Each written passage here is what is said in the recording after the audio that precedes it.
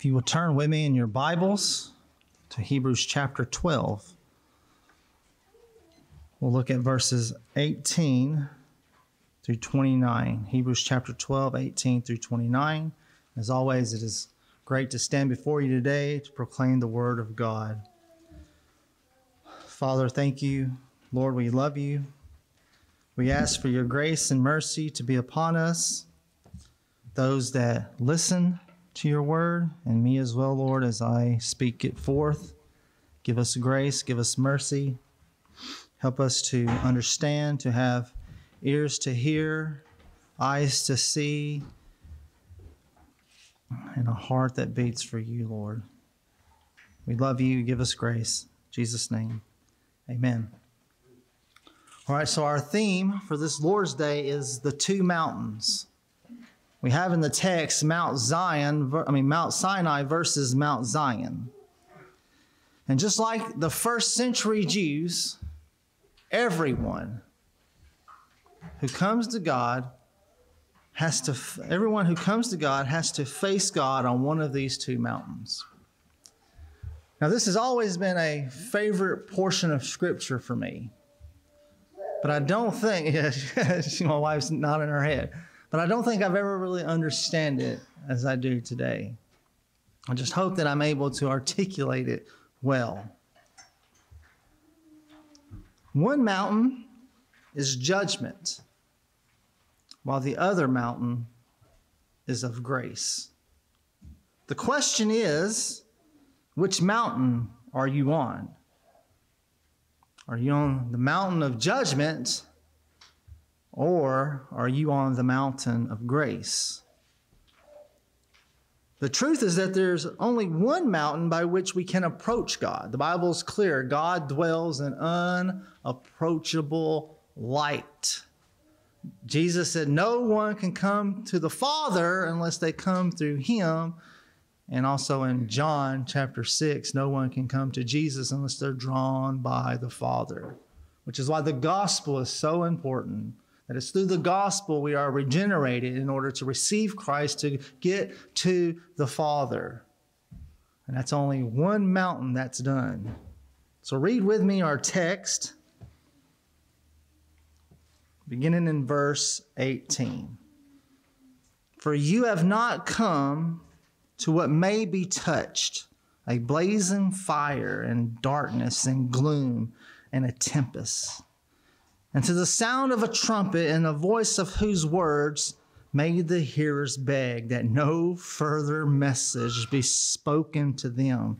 For they could not endure the order that was given. If even a beast touches the mountain, it shall be stoned. Indeed, so terrifying was the sight that Moses said, I tremble with fear.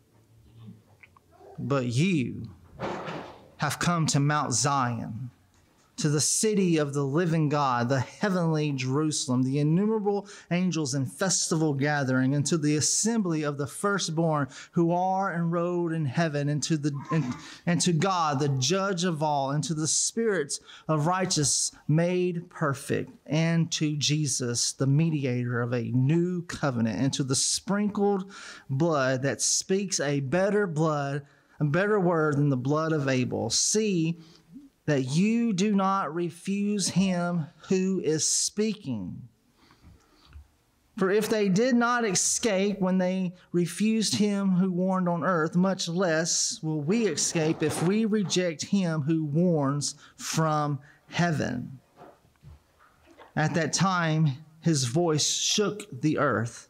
But now he has promised, yet once more, I will shake not only the earth, but also the heavens. This phrase, yet once more, indicates the removal of things that are shaken. That is, the things that have been made, in order that the things that cannot be shaken may remain. Therefore, let us be grateful to receive a kingdom that cannot be shaken, and thus let us offer to God acceptable worship with reverence and awe. For our God is a consuming fire. In our outline today, we will notice that the unseen is left after what is seen is taken away. We're going to notice that it's the unseen, the things that you cannot view with your eyes. It's what is left after God removes the things that you can see with your eyes. Sounds a little different taken from where we were in chapter 11, right? And as we transition, again, chapter 11 tells us that the things that are seen gives evidence of the things that are not seen. We see this in chapter 11, verse 3. By faith, we understand that the universe was created by the word of God, so that what is seen was not made out of things that are, so that what is seen was not made out of the things that are visible. Meaning that the created things did not create created things.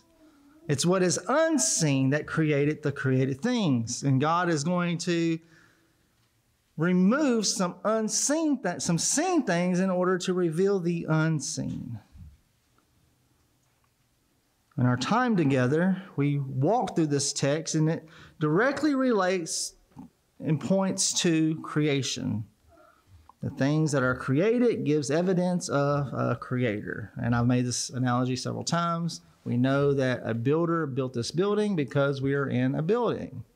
Buildings are proof of builders. Creation is proof of a creator.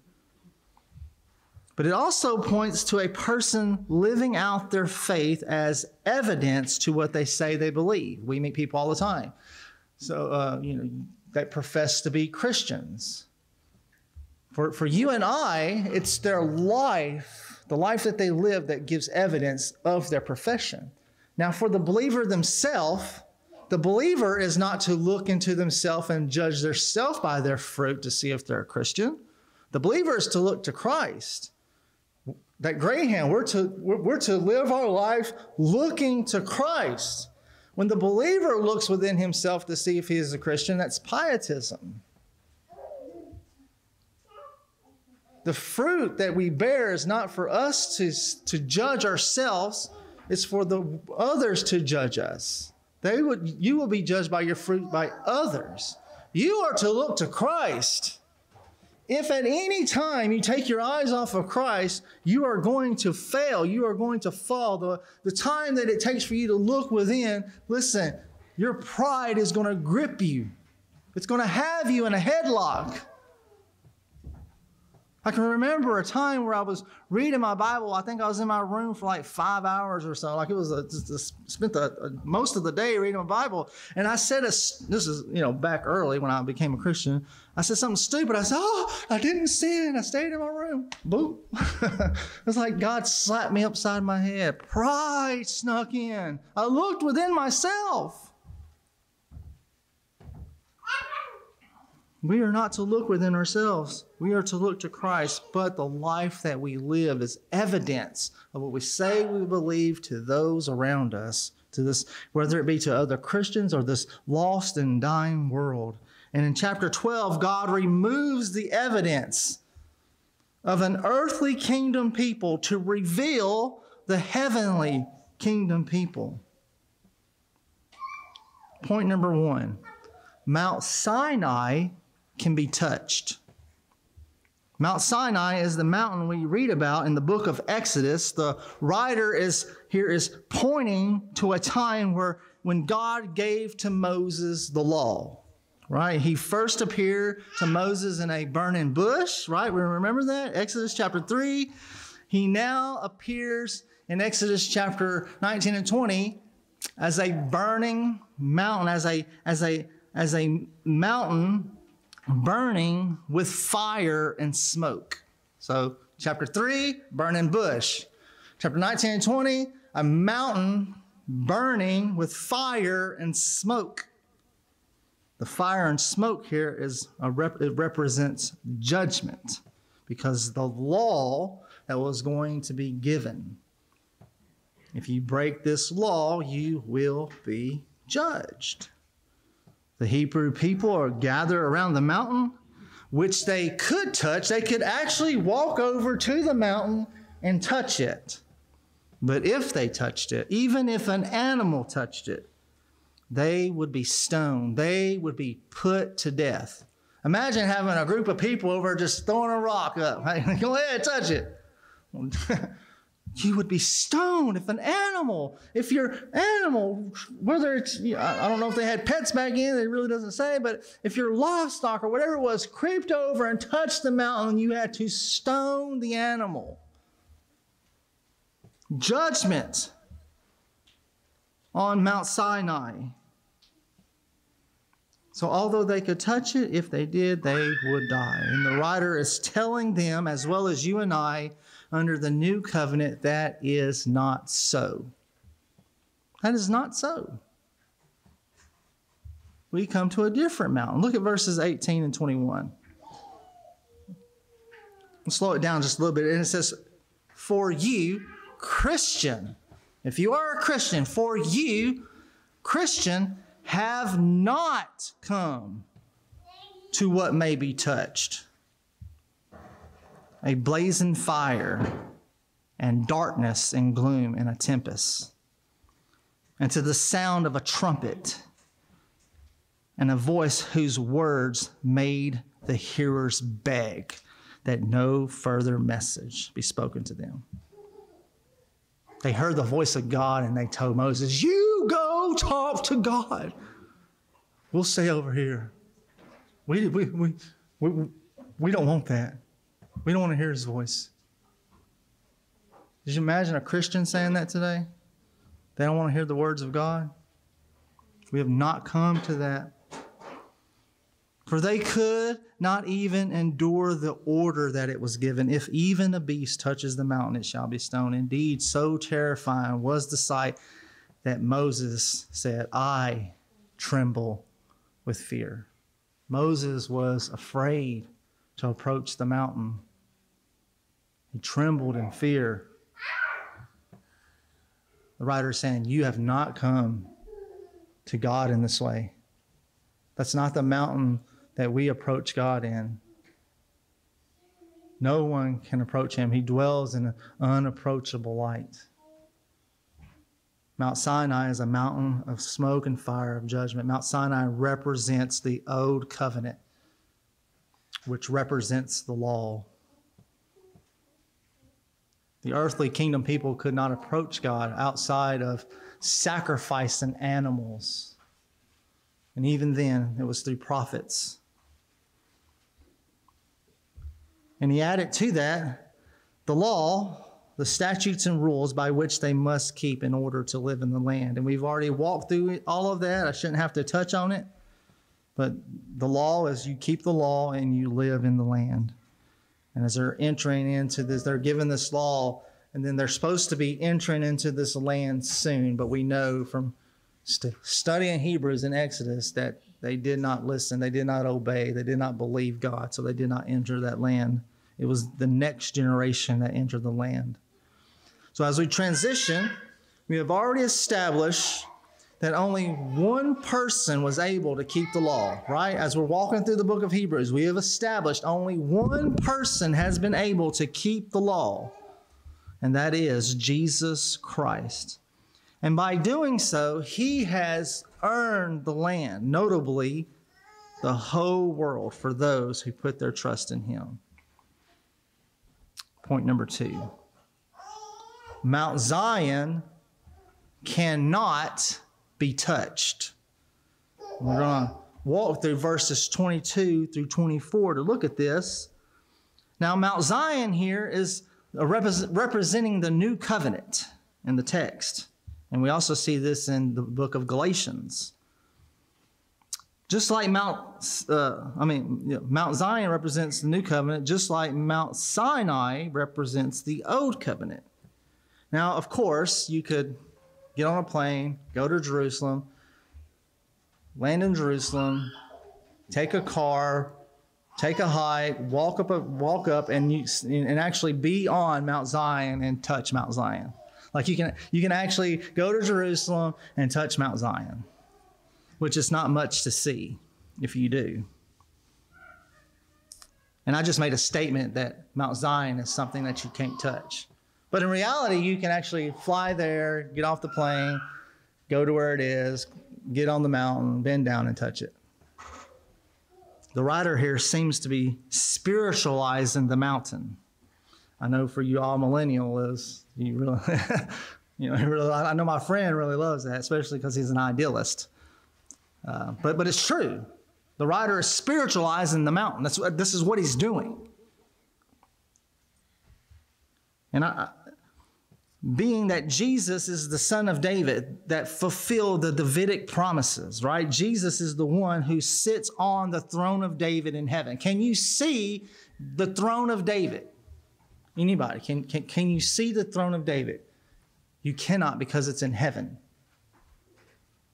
And so this is where our writer is saying that Zion was known as the city of David. Jesus, as son of David, sits on David's throne, ruling and reigning, putting all of his enemies under his feet. Right now, he is on the throne.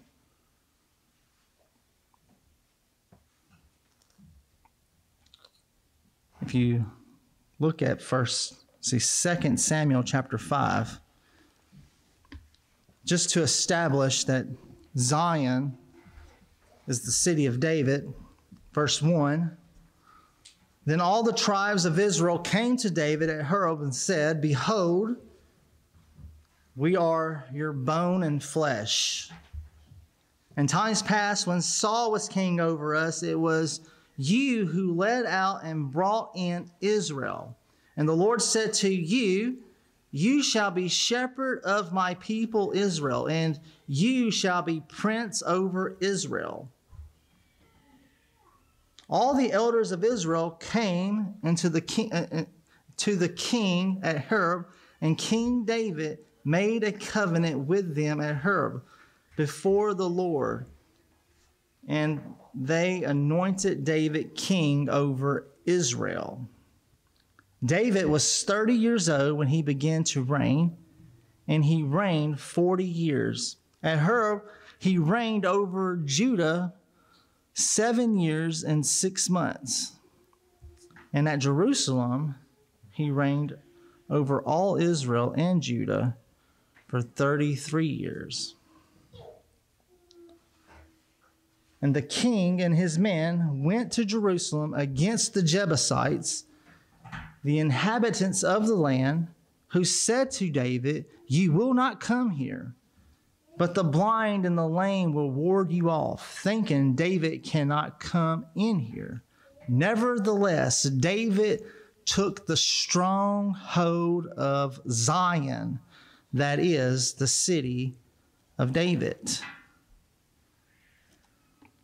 Also in 2 Chronicles 5 verse 2, this is speaking of Solomon now. Then Solomon, the son of David, Solomon assembled the elders of Israel and all the heads of the tribes, the leaders of the fathers' houses of people of Israel in Jerusalem, to bring the ark of the covenant of the Lord out of the city of David, which is Zion.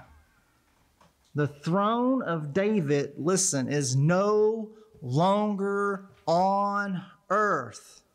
We're not waiting for Jesus to return and to sit on a physical throne in order for him to be king.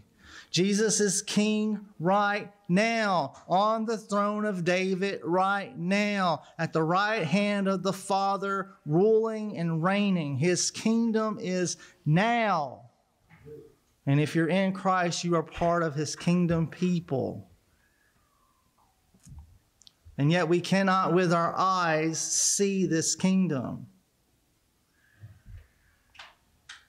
The writer names off 6 things that a person receives when he enters the new covenant, which is spiritual Mount Zion. 1, the kingdom of God. 2, angels and festival gathering. 3, the church. 4, God himself. 5, O covenant saints. And 6, Jesus Christ. And we'll quickly look at these one by one. The first one, the kingdom of God. We'll see this in 12:22a. 12:22a. But you, Christian, have come to Mount Zion, which is the new covenant. But you have come to Mount Zion and to the city of the living God, the heavenly Jerusalem. The city of the living God, the heavenly Jerusalem is the kingdom of God. Right? The city of the living God, the heavenly Jerusalem, is the kingdom of God. So when Jesus speaks about the kingdom of heaven, the kingdom of God, it's synonymous. He says that it's at hand, it is coming. He is speaking about the city of the living God, the heavenly Jerusalem. This is where your millennial perspective matters. If your millennial perspective does not have an already but not yet, that it's already happening, but yet it's not yet fully finished, most of the scripture, I would say, and especially Hebrews 12:18-29, will not make any sense to you. So if you will look with me at Revelation chapter 21, just to touch on it for a second.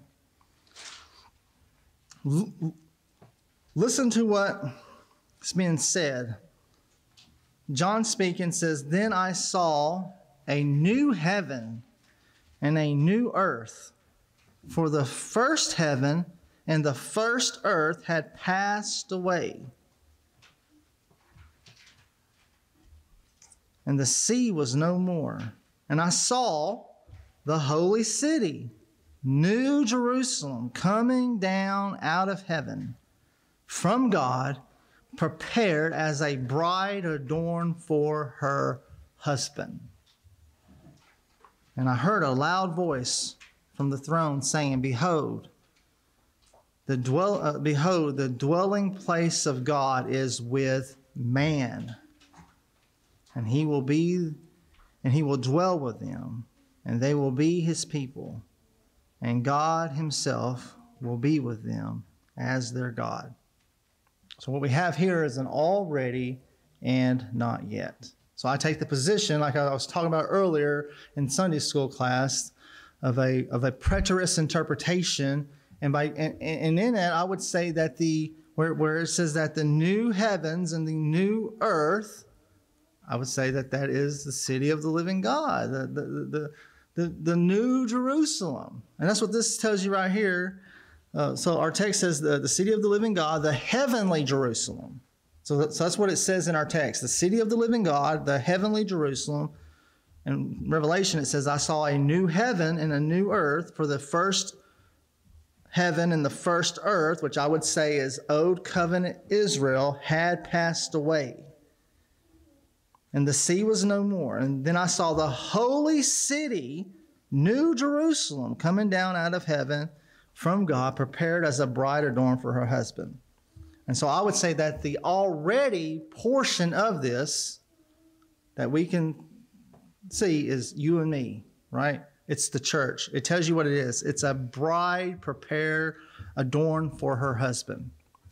And so ask yourself, is the bride of Christ the church? Yes. Is the church on earth? Yes. And so in some way, there's an already and not yet perspective of the new heavens and the new earth on right now as we are on the earth, the church. It's not fully consummated because we cannot see it. When Jesus returns the second time, puts his feet on the earth, judges the living and the dead, then it will be consummated. Then what was faith will be sight, but not until then. the city of the living God, the heavenly Jerusalem, is not a geopolitical kingdom at this time. And yet the writer is telling his listeners, as well as us, that we have come to Mount Zion, which is the new covenant. If we have come to Mount Zion is spiritual. We have entered into a spiritual kingdom, the city of the living God, the heavenly Jerusalem, which is the kingdom of God. The second one, angels in festival gathering, Hebrews 12:22b.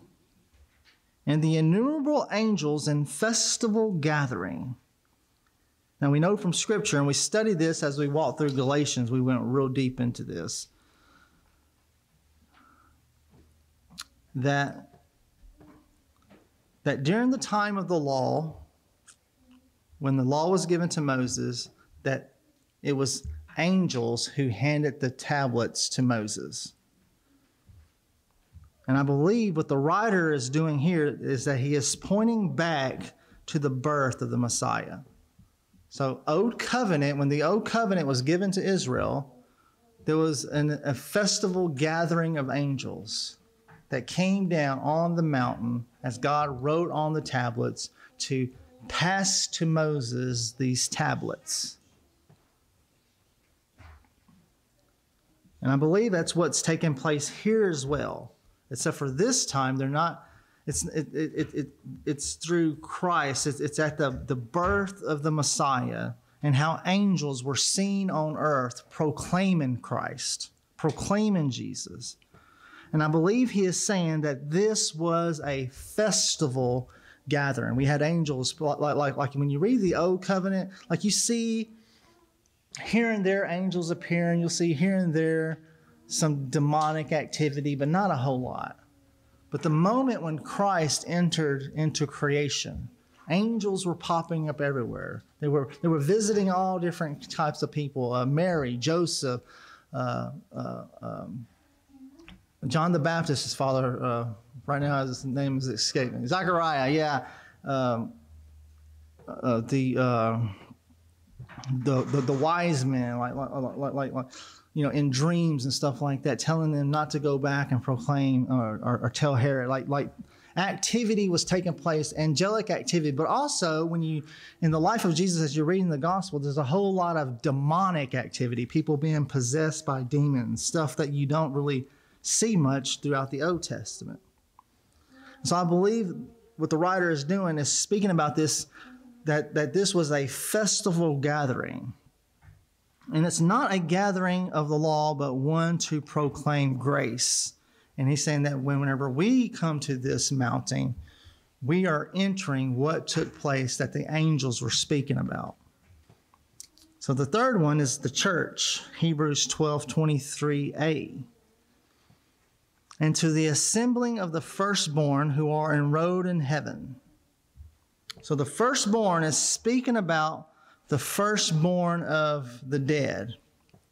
And so, and this is what 1 Corinthians 15 is all about, but we're not going to read all of 1 Corinthians 15 for a proof text. So we'll just go to Colossians chapter 1. We read this not long ago, but just to refresh your mind, verse 15 is going to talk about the firstborn, but it's going to give the interpretation in verse 18. Verse 15, he, speaking of Jesus, is the image of the invisible God. So he is a visible representation when he was on earth of the invisible God.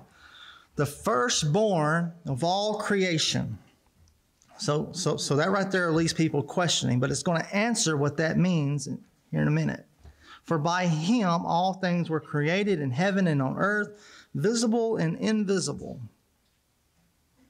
Whether thrones or dominions or rulers or authorities, or all things that were created through him and for him. And before him all things, and in him are all things held together. And he is the head of the body, the church. He is the beginning, the firstborn from the dead, that in everything he might have preeminence. So this is speaking about his resurrection. firstborn meaning when you go into 1 Corinthians, is that because he was the first fruit, he was the firstborn who entered in the ground as a seed and came up glorified. You and I, when we believe in him, when we die on the last day, just like he was resurrected, we will be resurrected. So we are entering in to the firstborn of all creation. And as we gather together as Christians, as the body of Christ, we are the assembly of the firstborn, Jesus Christ, and that we are enrolled in heaven. And that there's, again, an already but not yet aspect when it comes to this.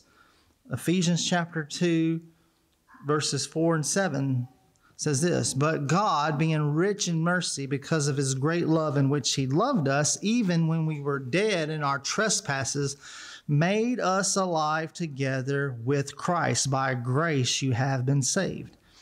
And raised us up with him and seated us with him in the heavenly places in Christ, so that in the coming ages he might show the immeasurable riches of his grace and kindness towards us in Christ." So just like the kingdom of heaven, Jesus, it's on earth already, but still not yet consummated, fully running. There's no walls put up. There is no kingdom. We cannot see this with our eyes. In order to see it, you have to be born again. And that same way how heaven has come to earth, when we become Christians, we are already in heaven, yet we are on earth. He has raised us. He has caused, it says that he is, by his grace we have been saved. It says that we were dead in our trespasses and sins, and he made us alive. By grace we have been saved, and he has seated us with him in the heavens. So there's an already and not yet with our bodies. We're bodily on earth, but on an already not yet, we're already in heaven. It goes both ways. There's heaven's coming down to earth, and then we are going up to heaven. Again, if you don't have an already not yet eschatology, it's really hard to understand Scripture. The fourth one, God. Hebrews 12:23, B and C.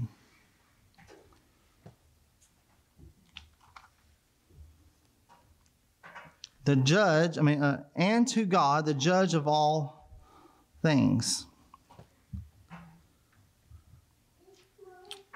All right. Again, if you go back to Revelation, just look at Revelation chapter 21, verses 2 and 3. It says, "And I saw the holy city, the new Jerusalem, coming down out of heaven from God, prepared as a bride adorned for her husband." God is preparing us as a bride adorned for her husband, our husband, Jesus Christ. "And I heard a loud voice from the throne saying, Behold, the dwelling place of God is with man, and he will dwell with them, and they will be his people, and God himself shall be with them as their God." We receive God. Right now we have God. God is not dwelling in unapproachable light from you and I.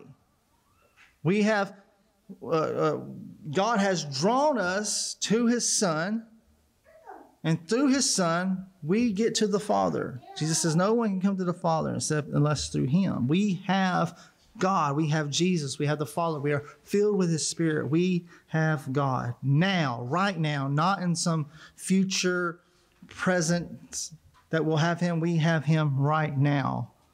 And the fifth one is, O covenant saints. This is Hebrews 12:23. D. And the spirits of righteous made perfect. So this is telling us things that we have come to. And I believe right here he is pointing back to that great cloud of witnesses that we just got done reading. Verse 1 of chapter 12 says, "Therefore, since we are surrounded by such a great cloud of witnesses." And so right here it's talking about the righteous made perfect. how does it say it? The spirits of the righteous made perfect. I believe that it's pointing us back to old covenant saints. They too were made righteous by Jesus Christ, by believing in the promise. We spoke about this, so it's just kind of reiterating a lot that we've already walked through and taught. So I'm just hoping that I can say a couple of words. It'll take your mind back to that message, and you're able to put the pieces together. That they were saved by looking forward to a promise, the same way that we're saved by looking back to the promise. They believed that a Messiah was coming. He came. Because they believed in the promise, they were made righteous. And you and I, when we believe in that same promise, except for now it's fulfilled, we are made righteous. We are in that same family with them. They have God. We have God. They're in heaven. We're already not yet in heaven with them. And the sixth one, Jesus, Hebrews 12:24. And to Jesus, the mediator of a new covenant, and to the sprinkled blood that speaks a better word than the blood of Abel. When we enter the new covenant by faith alone in Christ alone, and this text is telling us that those who receive Jesus get Jesus. Now, right now, present tense, when you receive Jesus, you have Jesus. You will get what you receive. If you don't receive Jesus, you don't get Jesus. If you are not a Christian, you do not have Jesus Christ. But if you have received Christ by faith, this text says that we have come to Jesus. Right? We have come to Mount Zion. We have come to the city, the city of the living God, the heavenly Jerusalem, the innumerable angels gathered in festival gathering, to the assembly of the firstborn. We are the church. We have come to the church. We have come to God, the judge of all. We have come to the old covenant believers, this spirits of righteous that are made perfect. We have come to Jesus, who is the mediator of a new covenant. But by receiving Jesus, we receive all these great benefits. What the old covenant believers received is no different than what we receive. Jesus. We have God. The writer is trying to tell them that there is no difference. There's nothing different. Those that are with God, they all went the same way, by faith, by believing in the promise. And the writer was listing all the great benefits that we get through Mount Zion. And the last and not least benefit that we get is Christ, the Son of the living God. It says that he is the mediator of a new covenant. Now listen here. Not only is he the mediator of the mediator, but that his blood speaks a better word than Abel. And so when you go back to chapter 11, you read verse 4. By faith, Abel offered to God a more acceptable sacrifice. So Abel offered God a sacrifice. It says a better acceptable sacrifice than Cain, through which he was commended as righteous. God commended him by accepting his gift, though through his faith, though he died, he still speaks. And right here, it's telling us that the part of him that still speaks is this blood that was spilt. It speaks a better word than the blood of Abel. So Christ speaks. What Christ done speaks a better word than the blood of Abel. This reminds us, so the writer is reminding us of the sacrifice of Abel in order to get our attention on the sacrifice of Christ. And he's saying that his sacrifice is greater. And so he's kind of just correlating the blood here. Again, going back to the whole point of Hebrews, the supremacy of Jesus over Abel and the sufficiency of Jesus over Abel, that Jesus is greater and that Jesus' sacrifice was greater. As we transition, the new covenant, the kingdom of God, was established by Jesus. There was no new covenant until Jesus Christ came and established it, the death of the testator. We also walk through that. So unless you are born again, given faith to believe, you cannot see or enter this kingdom. It's invisible. You cannot see it. It's invisible. Now, if we were to establish a kingdom on earth and say, look, the kingdom of God is over there. It's in Moscow, or it's somewhere. But if it's over there, and if we drive there, we can see it with our eyes, and we can enter it with our feet. We can walk in it. Then if we say that, if we truly believe that, then we're saying that no one can be born again. Right? This is my big problem with a lot of post-mill theonomic ideas, is that we do not establish the kingdom of God. The kingdom of God has already been established. Jesus is on the throne in heaven. There's already not yet. We are his people. We're on earth. In order to enter this kingdom, to be a part of the church, to receive Christ, to receive these great benefits, to be with all these festival gatherings and everything that we just walked through, you have to be born again to see it. You have to be born again to enter it. You're entering into an invisible kingdom. Why? Because the throne is in heaven. Point number 3, the warning, verses 25 through 39. As we walk through this, verse 25, this will be fairly short. Verse 25 is speaking once again, comparing Moses with Jesus. In verse 26 and 27, he's comparing the old covenant and the new covenant. And in verses 28 and 29, he gives the graceful warning. Verse 25, let's read that. See that you do not refuse him who is speaking. So this is speaking about Jesus, this message of Jesus. For if they did not escape when they refused him who warned on earth, much less will they escape if they reject him who warned from heaven. So right here it says, for if they did not escape when they refused him who warned on earth, this is Moses, much less will they escape if they reject him who warns from heaven, Jesus. The one who warned on earth was Moses. The law came through Moses, John 1:17. The one who warned from heaven was Jesus. Grace and truth comes through Jesus Christ, John 1:17. For the law came through Moses, grace and truth comes through Jesus Christ. The warning from Moses was to keep the law to live in the land. The warning from Jesus is to turn from self-righteousness and to trust him, to trust in him. The Jewish people were removed from the land for not keeping the law. And if you do, it's worse for you, right? Listen, it's worse for you. They were removed from the land for not keeping the law, but it's worse for you.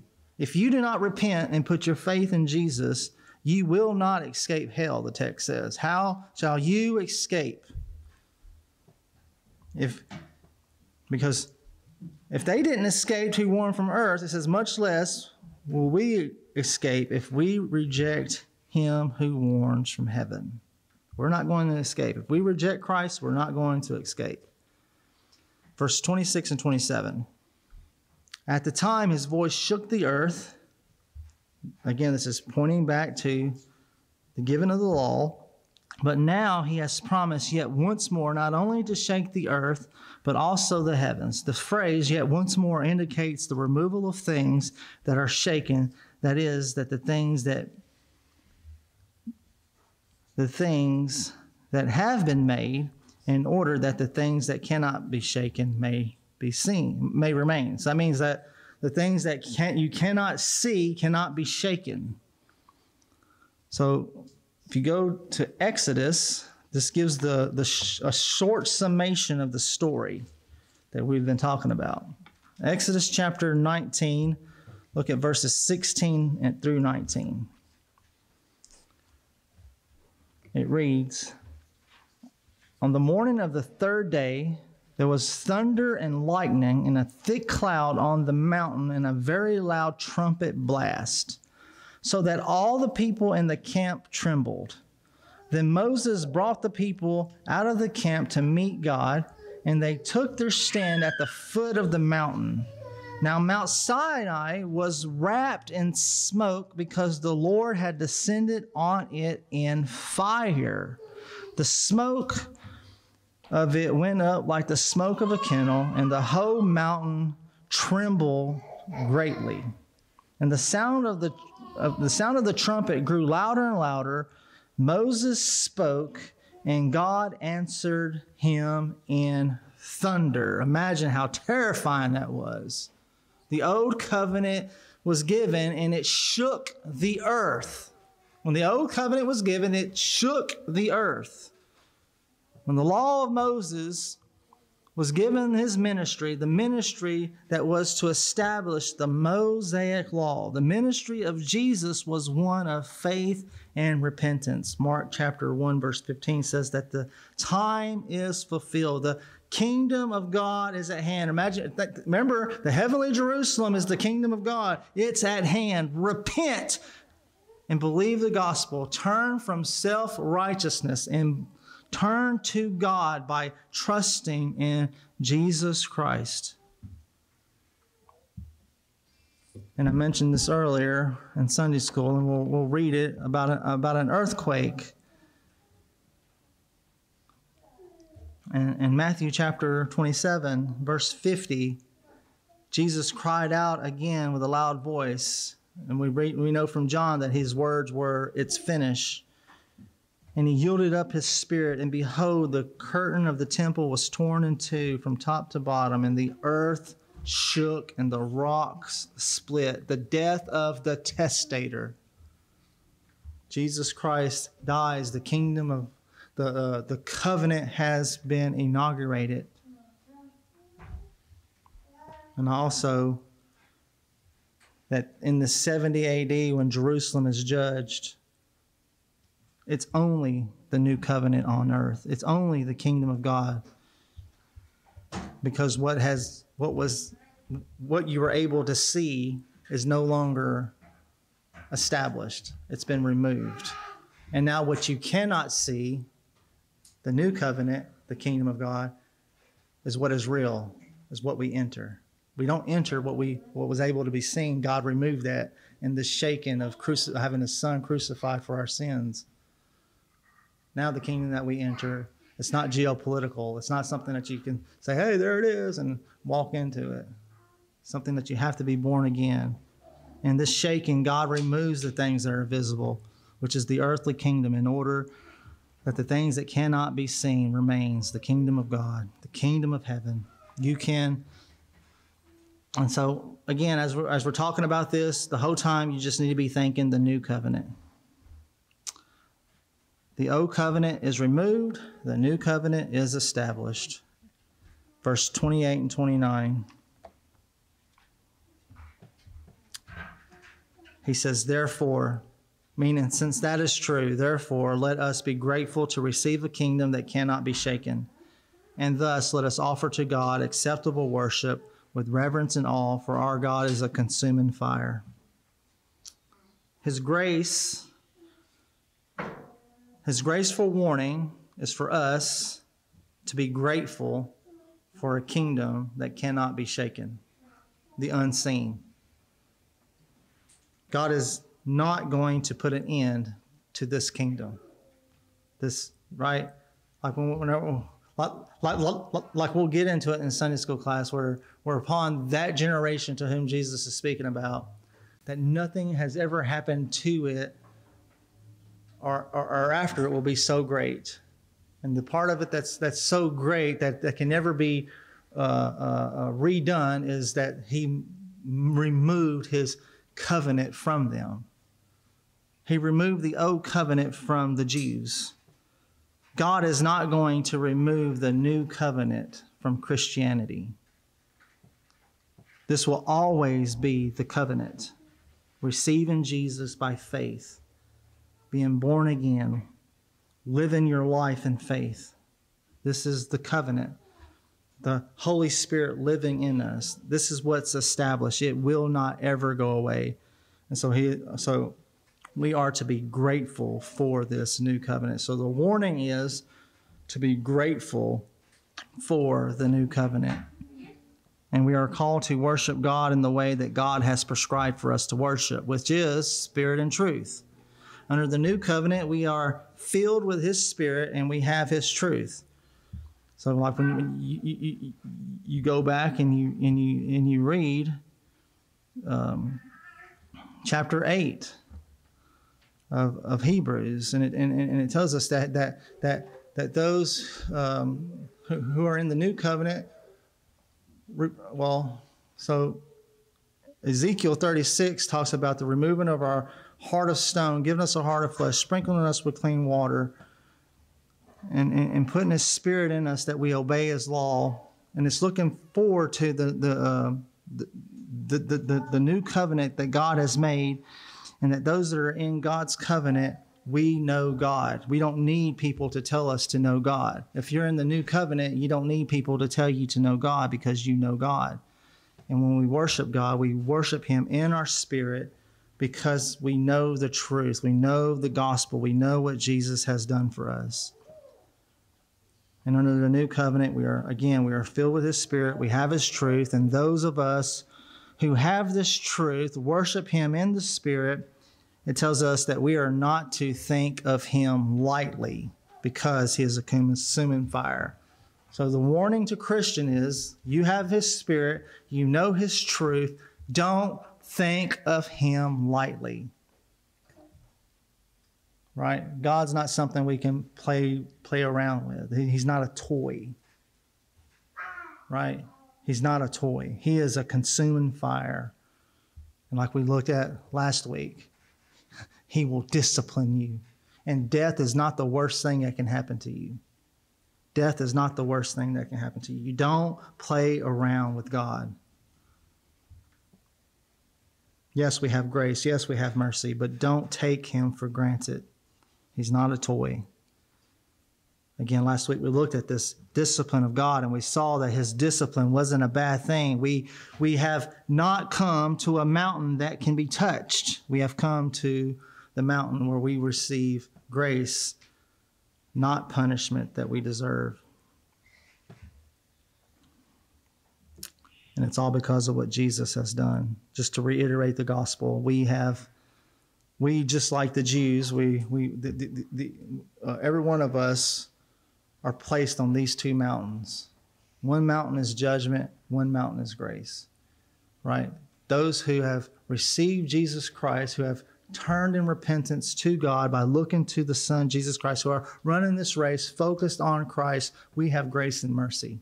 Those who have not received Christ, who do not trust in the death, burial, and resurrection of Christ, they are on Mount Sinai. And though they don't know it, they are trembling with fear. What I'm saying, we don't want to hear what God has to say. You Christians, y'all go talk to God. We'll stay over here. They don't want to hear the words of God. They don't want to hear the voice of God. They tremble with fear. And what we're trying to do is to tell them that that's not the mountain. You can't approach God on that mountain. God can only be approached through Jesus Christ. And so what we have to do is preach the gospel, that we broke God's law. God has paid our fine by sending His Son, Jesus Christ, to take our punishment. I'm available to anyone who wants to talk. Pastor Cal as well. Let's pray. Father, thank You for Your word. We thank You that we are gathered together as Your people. And Lord, that You are gracious to us. We pray that for the rest of our time here today, Lord, that You will remain gracious and that You will bless our fellowship. Lord, right now I pray over Your people as they partake in the Lord's Supper, that You are preparing them to partake. Lord, we know that even this is not something to play with, but it is for those who are Christians, those who look to You, those who are running the race, looking to Jesus Christ. So I pray that each one is searching their souls to know if they are right with You by faith alone in Jesus Christ. We pray over the supper that You bless it and that You will use it to grow us in greater holiness. In Jesus' name, amen.